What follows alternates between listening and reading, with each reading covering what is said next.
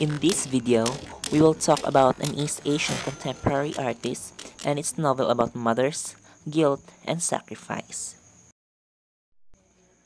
Shin Sook is a South Korean contemporary writer.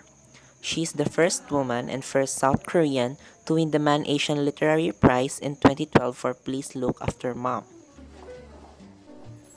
In Korea, Shin is amongst the most highly regarded contemporary writers, and she has won major literary prizes including the Manhil Literature Prize, Dongin Literary Award, and the Gisang Literary Prize.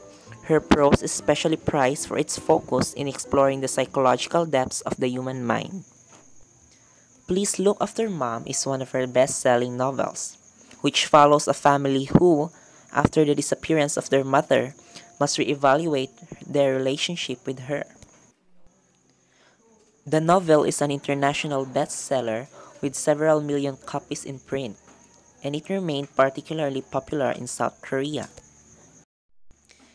Its themes include guilt, familial sacrifice, the evaporation of family rituals, and rural versus city life. Written in second person, Please Look After Mom is by turns narrated by four children of the titular character and her husband. When 69-year-old Sonyo is separated from her husband among the crowds of the Seoul subway station, her family begins a desperate search to find her. Yet as long-held secrets and private sorrows begins to reveal themselves, they are forced to wonder, how well did they actually know the woman they called Mom? The novel explores the loss, self-recrimination, and in some cases, self-discovery caused by the mother's disappearance.